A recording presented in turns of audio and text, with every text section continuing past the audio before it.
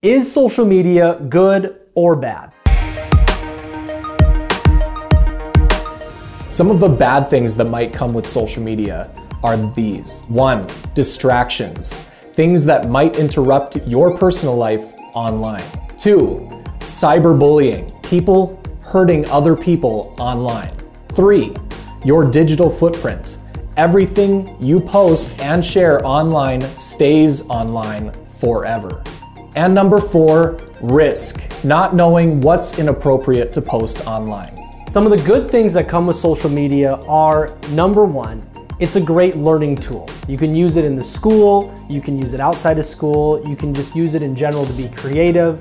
Number 2, it's great for student collaboration. You can use it with a friend on a school project, or you can use it in the classroom in a variety of different ways. Number 3, it encourages student partnerships.